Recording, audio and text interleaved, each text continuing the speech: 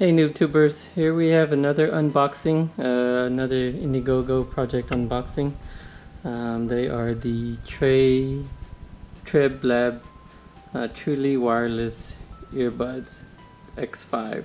They also have an X3 and X2, and I believe these are on sale on Amazon also. I had to get a pair of these because I misplaced my Broggy Dash wireless earbuds.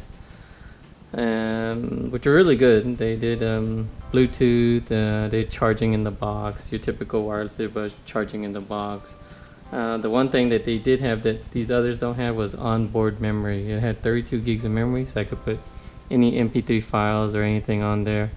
You can listen to radio and do some other things. But here we have Treblabs. Decided to invest in another one, so let's open these up and see how they are. If I can. The packaging overall seems pretty well presentable.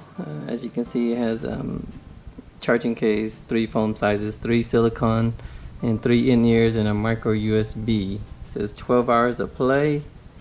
6 hours plus 6 hours with the included charge case. Has noise isolation, secure fit, and you can also make wireless calls, and it's sweat proof for sports. So let's see if I can even open these packages.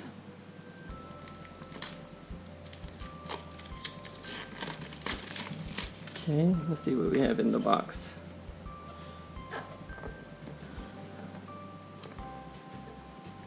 There you go, that's how you open it.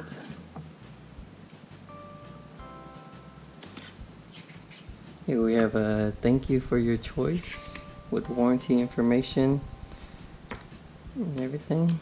You have a user manual right here.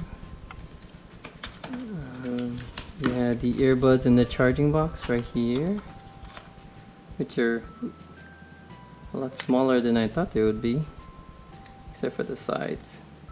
See, they kind of look like the Apple sides almost. You see there's the left side plus and minus signs right there. And also, this looks like forward and reverse, which are good. Recently I did a review of the Dwayne "The Rock" Johnson headphones. I like them, but they're wireless also, and they're meant for over the ear. But the only thing is that they do not have a forward and reverse button. So you can see here, these are the ear tips, the foam tips, and the silicone, which are pretty nice. Everything is pretty nice, presentable pretty nicely. Back over here.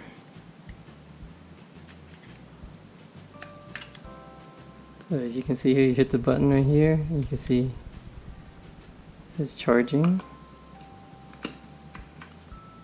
It's not bad. I'll just have to test them out to see if they fit in my ear or not. But other than that, this will be a quick video. Let me know if you guys want to see a follow-up video.